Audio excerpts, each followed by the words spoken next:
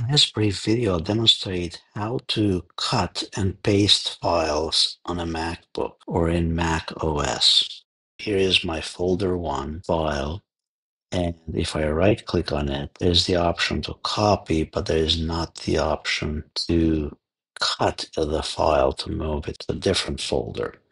To correct this issue, there is an option where you can copy the file.